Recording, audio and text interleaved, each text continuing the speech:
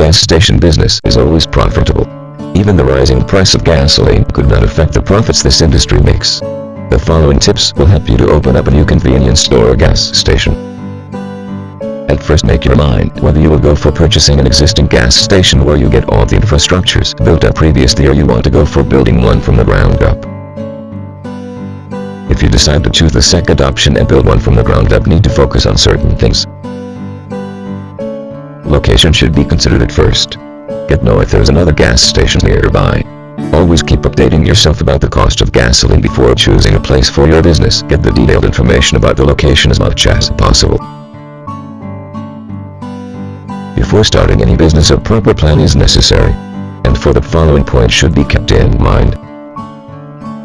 Marketing plans, future goals, project management, business strategy to meet the competition. Proper funding is always necessary when it comes to buy a gas station.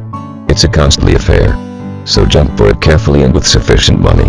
You can look for bank loans to gather the fund to buy it, so you can talk with a loan officer about your business plans and loans.